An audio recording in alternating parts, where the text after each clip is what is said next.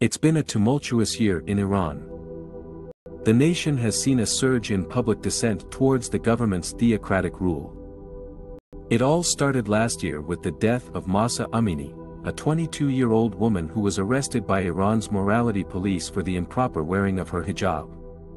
Since then, the country has witnessed a number of arrests of public figures who have spoken out against the government.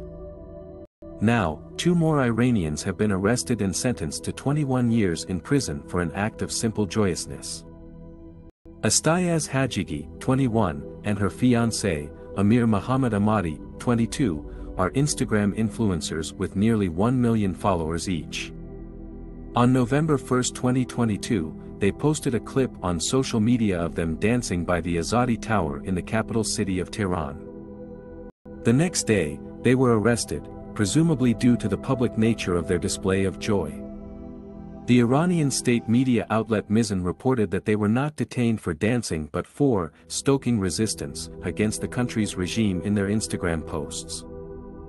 The two were allegedly encouraging people to riot and had published a call for a rally on November 4. In response, a Tehran court sentenced Hajigi and Ahmadi to 10 years and 6 months each, for a total of 21 years. As part of their sentence, they are banned from social media and not allowed to leave the country for 2 years. This story is emblematic of a greater trend in the country. Iranians have been standing up against the government, yet those who bring attention to it are facing severe punishments for their efforts. This includes the arrests of prominent actor Tarana Aladusti and celebrity chef Navab Ibrahimi. This story presents a vivid picture of the struggles in Iran today. While singers face punishment for trying to express joy and connect with one another, the government still refuses to address the issues that have caused disarray among its citizens.